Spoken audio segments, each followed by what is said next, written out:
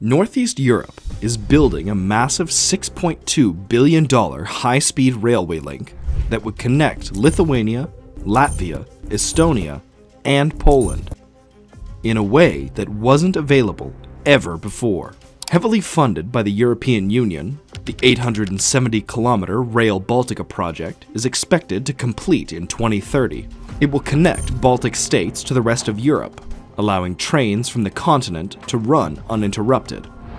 You will soon witness this megaproject as the largest Baltic region infrastructure project in the century. Moreover, it is environmentally friendly, powered by electricity, and producing less noise and vibration.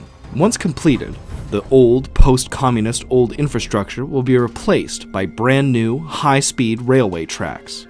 This will allow trains to travel at top speeds of 234 kilometers an hour. But even though Rail Baltica presents an impressive commitment and dedication, it faces rising costs and cancelled projects that might hinder its final success. So what could go wrong when the project is in such an advanced phase? How will it change the lives of people in Eastern Europe? Welcome to Legendary Builds. I'm Ryllan. Now let's find out. So you might be wondering, why is it 2024 and Europe, the center of progress and facilities, still hasn't managed to build modern infrastructure in the northeastern region of the continent? Well, here's the problem.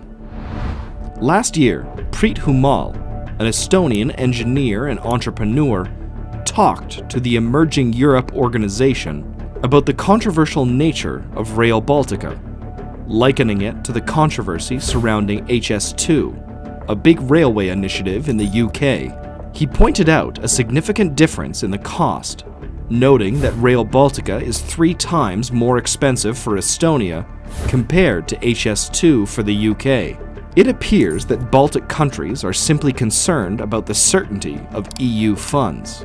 On top of that, in response to the delays and hiked costs, last year the Latvian government said it was assessing changes to its plans. In the center of discussion is a proposed rail bridge in Latvia's capital, Riga. But the matter of fact is that if EU funding decreases, national governments would need to step in, potentially sparking more public opposition to the project.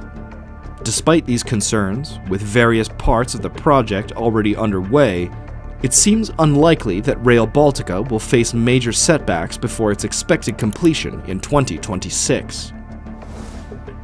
So what is the project exactly? This ambitious project entails the construction of an 870-kilometer standard gauge railway spanning from Warsaw, Poland, to Tallinn, Estonia.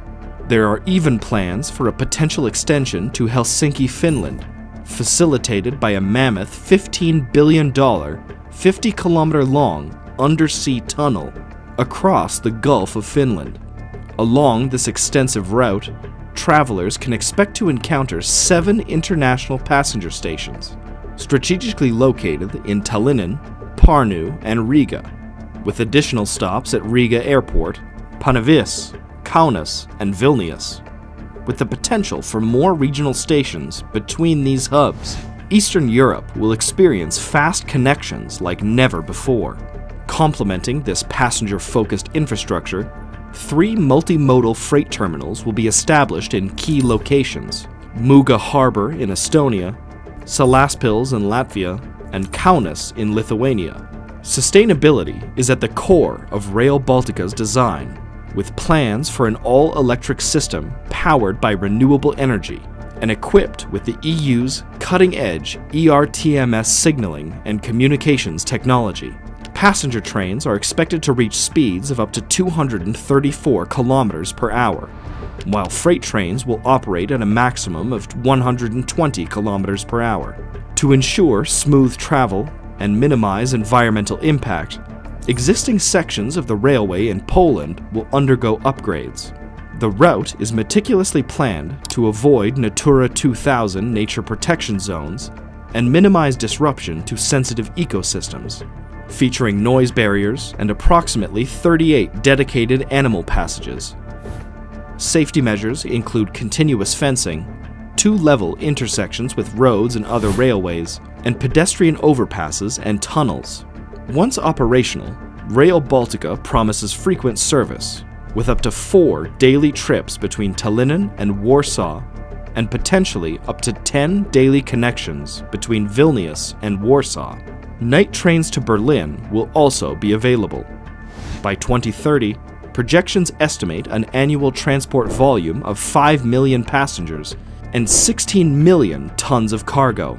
Rail Baltica will provide a host of benefits for the region. Though the project carries a hefty price tag of 5.8 billion euros, its cost-benefit analysis suggests potential returns of up to 16.2 billion in measurable benefits. The sheer scale of the endeavor is expected to generate 13,000 direct full-time jobs during construction, along with an additional 24,000 indirect positions. Yet, beyond its economic implications, the project carries significant political weight for the EU.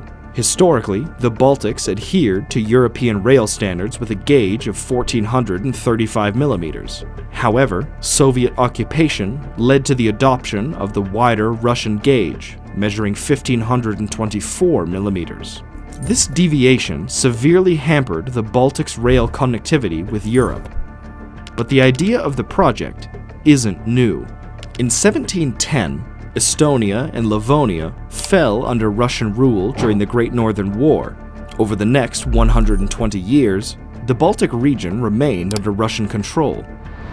After World War I, Estonia regained independence, only to face Soviet occupation in 1945, which reinstated Russian gauge railways. In 1991, the Baltic states broke free from the Soviet Union, aspiring to integrate with the West. However, their railways' incompatibility with Europe's standard gauge caused transportation bottlenecks. In 2004, joining the EU prompted action, leading to the initiation of Rail Baltica in 2006. This was the start of something huge. After a brief pause, progress resumed. 4 years later, they signed a memorandum of understanding. Then, in 2011, AECOM conducted a feasibility study. By 2014, a joint venture called RB Rail AS was formed to oversee the project. Finally, in 2017, Ernst & Young conducted a cost-benefit analysis. The results were clear. The benefits of Rail Baltica far exceeded its costs, paving the way for the project's development to commence. So, Rail Baltica is a huge project that will change Northeast Europe. Its big goal is to make it easier for people to travel and for the Baltic region's economy to grow. The project is still working hard to modernize infrastructure and improve regional integration, even though it is facing problems like rising costs and not knowing if it will get EU funds. Rail Baltica will change the way people move by building high-speed rail links between Lithuania, Latvia, Estonia, and Poland. It might even be extended to Helsinki. Its focus on efficiency and sustainability shows that it cares about the environment and wants to provide transportation options that are fit for the future. Rail Baltica is also important for history and politics because it marks the start of European Union efforts in the Baltics, again after hundreds of years of occupation and shifting of power. The project's path has had both successes and failures, but its goal of making the Baltic region more linked and prosperous is still what drives progress. As building progresses and relationships get stronger, Rail Baltica will be able to live up to its full potential as a key piece of infrastructure in Northeast Europe, shaping the future of the area for generations to come. So what are your thoughts on this? Do let us know in the comments. I've been Ryllan, you've been watching Legendary Builds, and until the next time.